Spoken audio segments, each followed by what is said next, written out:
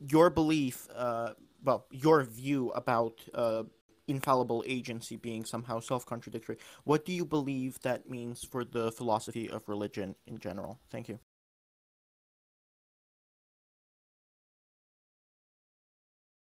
Well, I mean, if you're asking about our concept of God and whether I subscribe to it, is that what you're asking? I don't know what you mean No, by no, it philosophy of wasn't my religion. question. It wasn't my question. I The think the question was. idea has got to be something like, it does that sort of pose a problem for philosophy of religion about the existence of God if infallible agency is a contradiction? Well, look, my general view about the existence of God is, first, it depends on how you define God. If you were to define God in the standard sense, i.e., let's say, uh, the agent who created the world in 600 some days a few thousand years ago, right? That's one conception of God. Another conception of God is omnipotent, omniscient, and all good, etc., right? And I'm saying, if you characterize God in one or other of these ways and then ask, do you believe in it? I would say, I believe in things for which I have evidence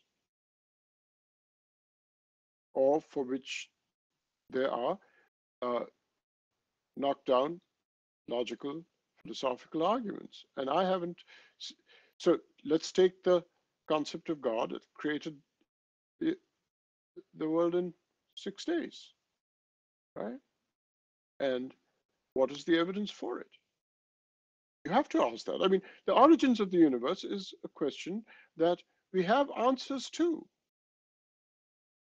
right? There's the Big Bang theory. I mean, it's a scientific question, and creationism gives an unscientific answer to a scientific question, the origins of the universe. So I don't subscribe to God so conceived.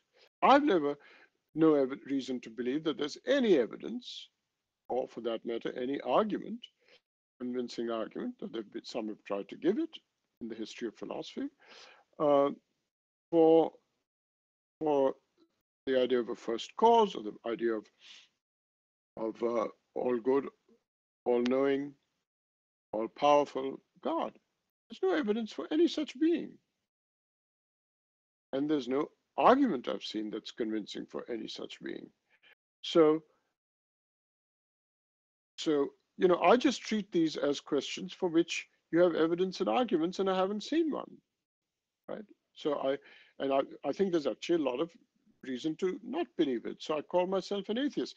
But now, if you say God is something that we experience, and some people have experienced it, well, some people have experienced it. I don't want to be impertinent and say I don't believe you. But the idea of experience there is experience for me, and who am I to deny that that you've experienced something? But the idea of experience there is experience. Some kind of mystical state is not something that I could deny. Why would I deny it? Dr. William, to clarify and by the way, Detroit, if you're here, can you ping? I think I needed to clarify the question. So basically, traditional conceptions of God present him, and I mean by traditionals, I mean traditional Judaism, traditional Christianity, traditional Islam, some versions of Hinduism, present God as a mind that has both agency and possesses infallibility.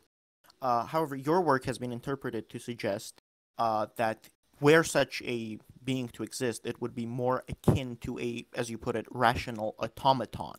So, what Yes. implications do you think this view has on the philosophy of religion? Do you think that this can have like significant, impact where people have to reinterpret their conception of God? And that was, I think, more what the questioner was asking.